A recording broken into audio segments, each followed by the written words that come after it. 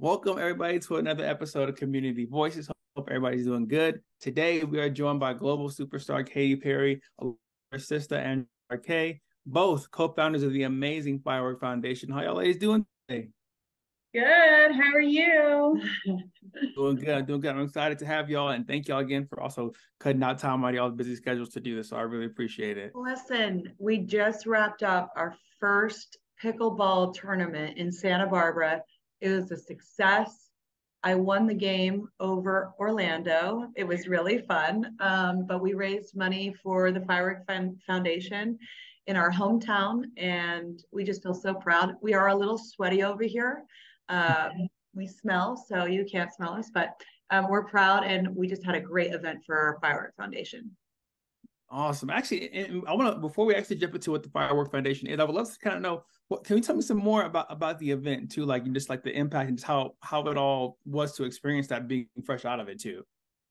Yeah, well, our mom told us about pickleball years ago, and we started playing it, and we actually play with my family every Sunday. It's kind of our Sunday family thing every Sunday at 3:30. And so we thought to ourselves, why not throw a pickleball tournament instead of like a dinner? And we have done dinners before and things like that. But let's raise money through throwing a tournament. So we had 16 teams. We had some celebrities out there. We had some real notable people come out. People gave. There was all kinds of really fun sponsors. We had some pros, like literally top 10 pickleball players Wow. in the world came out, and we played all kinds of games with them. It was a success. We are so proud. It was super fun. Yeah, so fun. And it was a big community effort. We wanted to introduce ourselves to our hometown and our community and, tell them about the foundation and the work that we've been doing the last 5 years. And I think this was a great intro because pickleball is huge up here. I mean, all over America, obviously, but especially here in Santa Barbara County. That's right. It definitely mom was ahead of the curve 2 years ago. She was ahead of the She trend. sure was. She was. Gotta give it to her.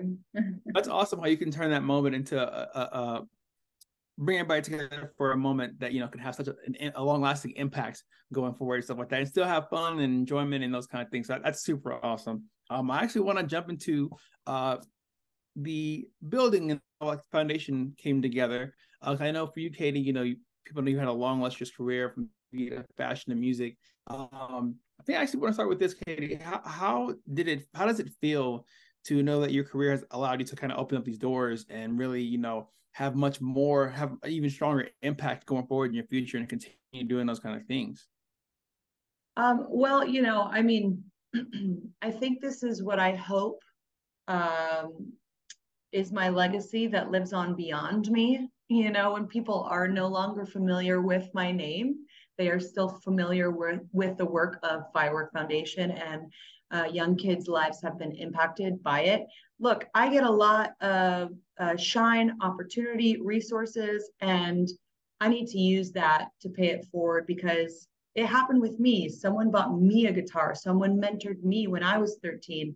And I believe that the kids that we get to look after who are in sixth, seventh, and eighth grade, middle schoolers, they're really at the crossroads of life, an emotional crossroads, whether, they're like their confidence may be waning. They may be dealing with depression, anxiety. They may have, so much going on, and they need to find their spark. So we throw a camp every summer, and we've thrown 6 camps in 4 years.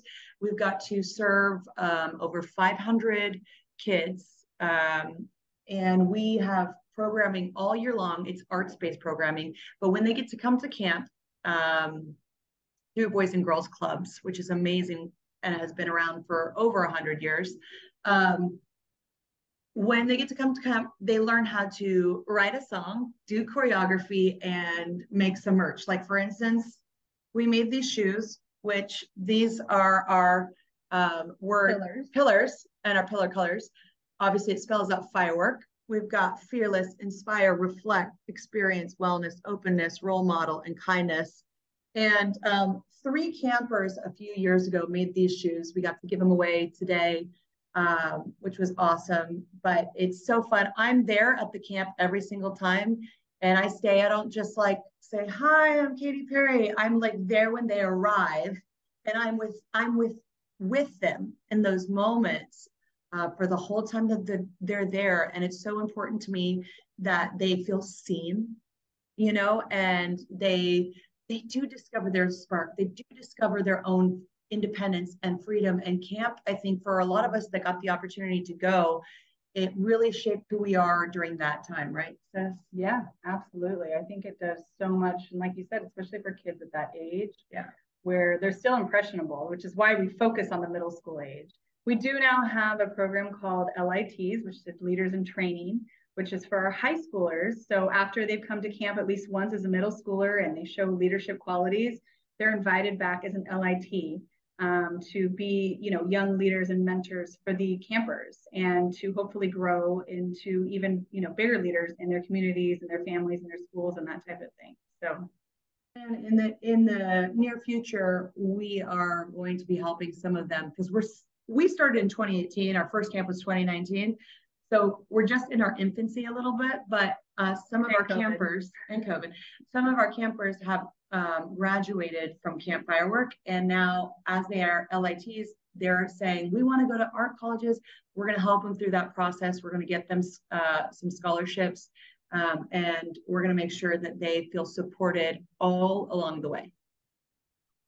There's almost so much to unpack there, because there's so much work being done. And I think it speaks to, like you said, I think the legacy piece. I want to rewind a little bit. The legacy piece, I think, is really important to understand that, you know, yes, this is like what we built, but these are the things that live on the music. These are the things that live belong the media and things like that. I love that that's the mindset going forward with Firework Foundation. It's your career and your legacy as well.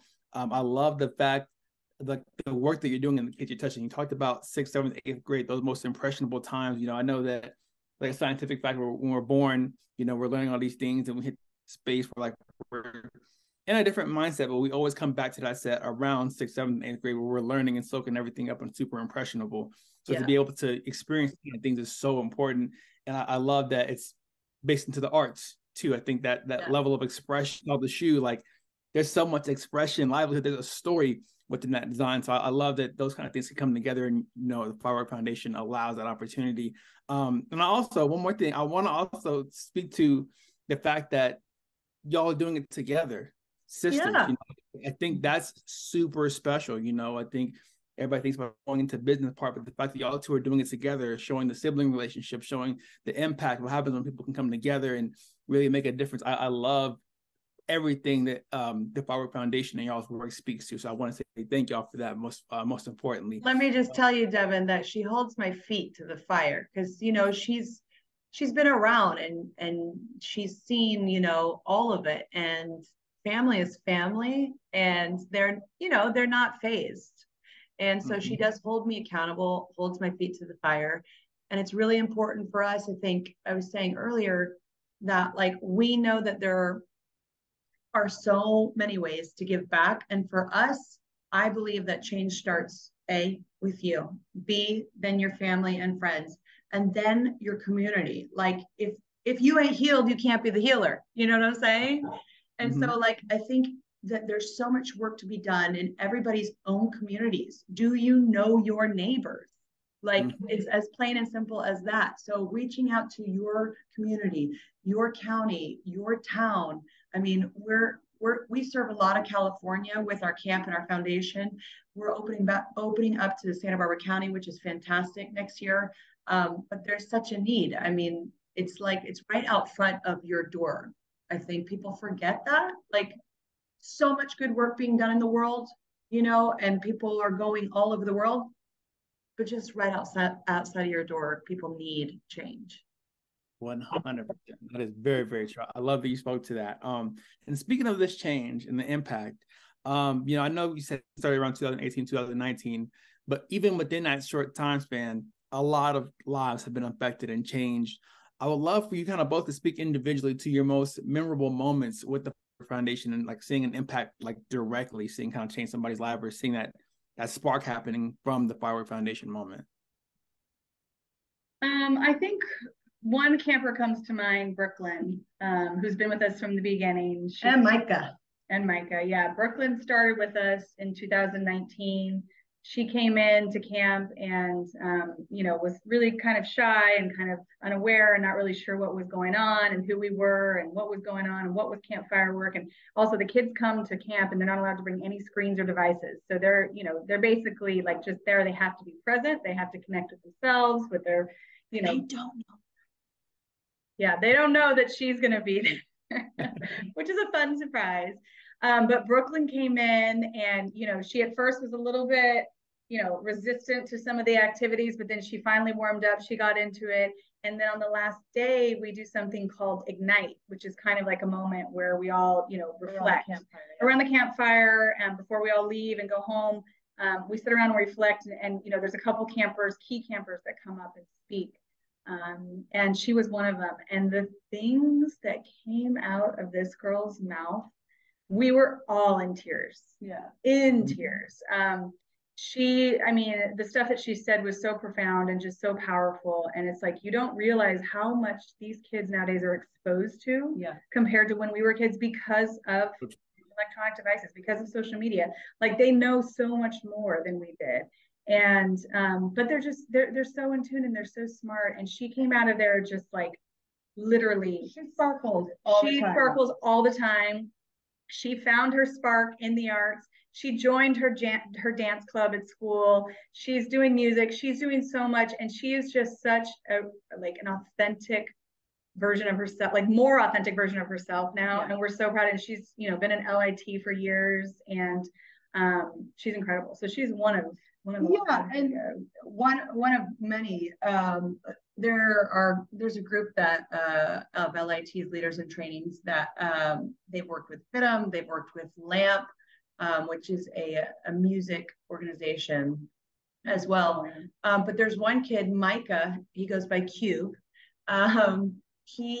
I remember meeting him a few years ago at camp, and he had the first year, and he had a little notebook and stuff like that. And he went and he learned how to write a song. And now he's like in a band, he's producing his own music. I mean, the stuff that I hear him, and his whole life's trajectory changed completely. He found his spark. He became creative, and like maybe you aren't going to be a producer or a dancer or a graphic art designer or whatever, but you're creative and you find your confidence and your spark and your purpose. I think there's a lot of young people that are walking around looking for their purpose, you know, their value, and they're seeing a lot of it online, and they're like, well, where's mine? How can I find mine? And so Micah is just an incredible musician now, and we do a program year round that they learn how to produce songs and write songs, and the music that comes out, I'm like, maybe in 3 years I'll be cutting one of your tracks for sure. I mean, they're so good. I love that. I love that the both instances that you're speaking to just reflect on the importance of self-exploration and self-expression. Like they're able, you know, like he's doing music, he's doing all kind of things in music, and you know, she's she's participating in her local school, and she's doing all those kind of things. And granted, you never know where they'll eventually will end up at or lead to, but being able to express themselves through the arts and through these different ways, it's going to do so much for their confidence, for their life. When they meet people who were in the situation before they went to the camp, now they can have an impact, and just that positive Lego effect that can keep happening just from those moments. Like it's, yeah, I think you know all the statistics about anxiety and depression and young females and in teens and middle school. And, you know, people have really challenging thoughts and thought patterns. And we hear about that when they come to camp, and their whole mind frame switches after that. Like people have these thoughts, these negative thoughts, and then it switches because they find their spark. And I have dealt with anxiety and depression a lot in the past before, and so I know that is a struggle. Mental health is an opportunity, really, and I think that I think that when we have our camp in nature, they have no devices, and these kids are 6th, 7th, and 8th graders. They've never been in nature with no devices. They've never had that experience. They're like, what is the sound of the cicadas? What is the sound of the waves? Like, they're connecting literally with other people without something in their hand, and it's authentic. They're creating those core memories, and their whole mind changes. Yeah. It's amazing to see their transformation. Yes. Yeah, in such a short amount of time too. It's incredible what you can do. I love it. I love it. Now, I don't want to, I could sit here and talk about this all day. I truly, honestly could, but I want to make sure I respect y'all's time as well. So I want to leave us off here asking one more question. Having done so much work again in such a short period of time, such a bright future for the Firework Foundation in general, I'm going to let us know, kind of going into this next year, going into 2024, what are the plans to, strengthen the mission of the Firework Foundation and to, continue those impactful community events and things like that? Like, what are the plans for next year for Firework Foundation? Well, our mission statement is literally to empower children from underserved communities by igniting their light through the arts, because that's what changed for me. I started singing at 9, playing guitar at 13, and the course of my life changed forever. And we want to do that and bring those programs to kids in nature. But we are looking forward to the very near future to doing scholarship programs with different arts colleges for our leaders in trainings, which are probably about 20 to 30 to 40 kids now that have identified that that's what they want to do in life. And so that's one of the things that we're doing in the very near future. And then hopefully, so we've been able to utilize incredible camps on Catalina Island, which has been very California, super cool, Lake Arrowhead, and this summer we get to utilize one up in the LA mountains. Yeah, one up in the LA mountains. And then look, I'm hoping in the near future that we get to have our own camp in Santa Barbara County. That's like my hometown. I talk about that, like it's right outside your door. And so hopefully that'll be happening in the near future. We'll plant our firework flag here. I love that. I love that. I have to mention too that we're also, as part of Community Voices, we're partnering to, continue that community effort. We'll also be donating to that cause to make sure that we continue to help support and, ignite that flag that Firework Foundation does. So, hopefully also in the future, going into 2024, there's some moments where we can continue helping as we are today. So once again, thank you for your work and everything that y'all do. It's so much appreciated. Thank you, Devin. And thank you to JD Sports. And we appreciate you guys highlighting our cause.